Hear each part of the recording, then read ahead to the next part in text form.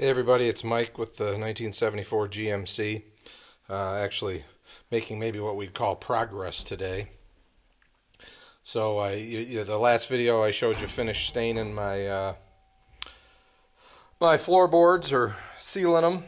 And you can see that I have the first one installed with the fasteners all kind of flush. Let me pause you for a second so I can get down there. Okay, so yeah, you see I pulled all the fasteners in nice and flush. And just so you know, I'm pretty sure now that I didn't do this right. So this board should have sat on top of the floor, but that's not how I made it, and it's not that big of a deal, so I'm gonna leave it that way. What I did have to do was route out for those angle iron pieces that run down the side of the coach. You can see that. So, but this is all in. Let me see if I can step over here a minute. I've got the puppy is down under the coach right now, moving around. So just step on over here. I did have to make, because I'm not exactly sure that the way the old board was routed out, it must have fit back a little bit further.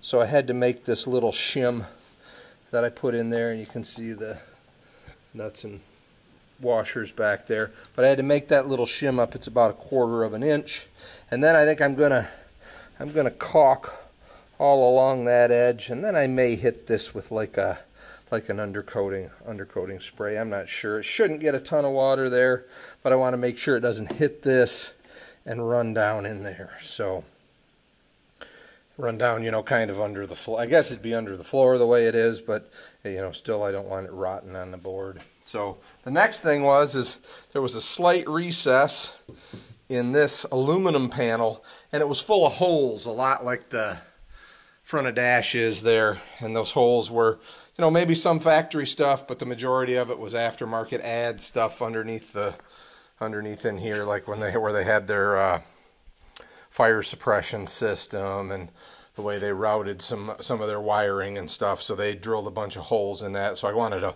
block those holes off. And so this is it's an adhesive backed insulation. It's not foil faced, it's just like a rubber face. And I bought that really to do up the front of dash, just to, again, to seal up a bunch of the little holes that are in there. So I have that. The next step is going to be, before I put, there's the board that goes in there. Before I put that board on, I'm going to caulk down here, fill some of these areas best I can with caulk. That one's a little bit bigger gap in there. I didn't use any caulk on this board because I can get to it from the back side, so I'm going to caulk it from the back side. And then there's some bigger holes that I'll eventually fill with spray foam before we go too far. This will also get a piece of that 1/2 inch foil faced insulation facing down, and that'll be caulked in place to kind of seal this up. We'll get a picture of that probably in a little bit. So I'm going to pause you and do a little bit more work, and then come back and show you what was done. So this is the sound deadener insulation I'm using. I bought it on Amazon.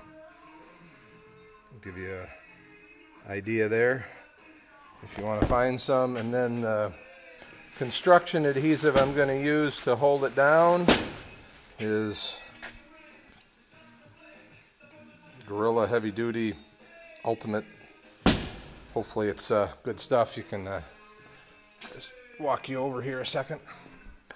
I'm getting ready to cut some insulation. I just took a measurement, but you can see that now the upper board is in, and over there in the corner. Well, I'll climb up in here. I'm just trying to keep myself from falling. You can see where it's kind of oozed out a little bit where I squeezed it in, but I sealed those areas that I told you about. You can see it up top there. Hang on a second. Alright, you can see now how I've put the construction adhesive in. And getting ready for the board to go. So I'll kind of continuous bead, and then there is the foil faced insulation that's cut. Got just a little piece of wood to push it in. It'll be nice and snug. I'll show you that in just a second. All right, there you go. That's the foil-faced insulation set down in the pocket, and we'll go from there. But I guess to tell you, I told you I put this piece in wrong, or made this piece probably was too long, should have sat on top of the floor. This piece I made flush with the structure so that my board would come across and have support back here, where before this probably went up past, and it might have also sat on the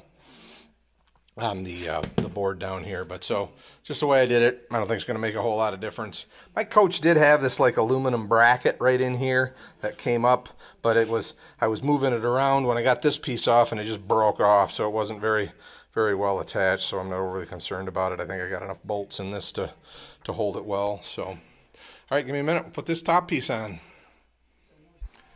All right, there we are. All three pieces of the step installed. I'll start cutting the insulation for these spots and putting the insulation on the floorboard there, or front of dash. Start working my way around on that, and then these boards can go in, and I'll have, basically I can now start carpet, and then my dash back in, and that gets the windshields back in. That makes a big deal. So we're moving along. Any questions? Hit the comments, smash a like or a follow. Talk to you later. Have a great day.